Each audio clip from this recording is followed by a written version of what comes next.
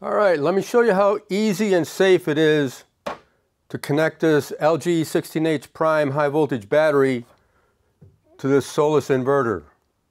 Let me bring you in here.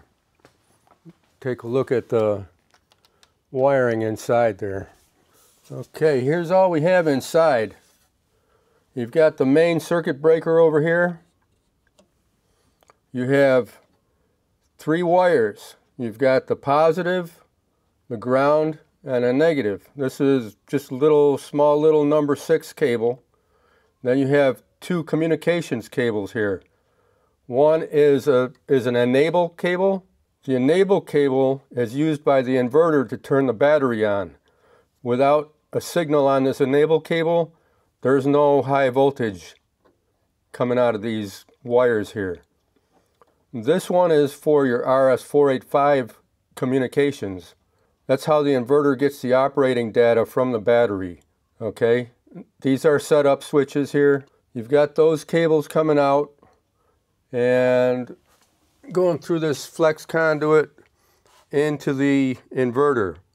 So you've got your positive, negative over here, and then the ground is over there. And then the 2 communications cables are in the back. Let me show you something here, how safe this is. If you were to turn this on, it takes a few seconds to initialize. Okay, now the battery's initialized, but there's no high voltage on these cables because there's no signal from the inverter telling it to turn on. Here, let me show you. We're gonna probe the 2 battery cables here. We've got no voltage at all. So unless the inverter's on, telling the battery to start sending voltage, there's no voltage. You know, treat it with respect, but even with the circuit breaker on, there's no voltage coming out of here.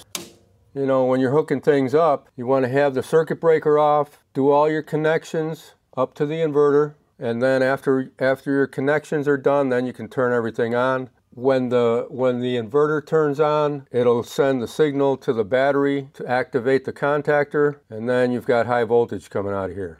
Before that, it's very safe. There's no high voltage at all to worry about. So unless you were to disassemble the battery and get into the cells, you don't have to worry about any high voltage at all here. All right, next section, I'm going to show you a quick time lapse of this battery being assembled, and then we'll call it quits on this video. All right, guys, I appreciate you. Have a good one, and we'll catch you on the next one.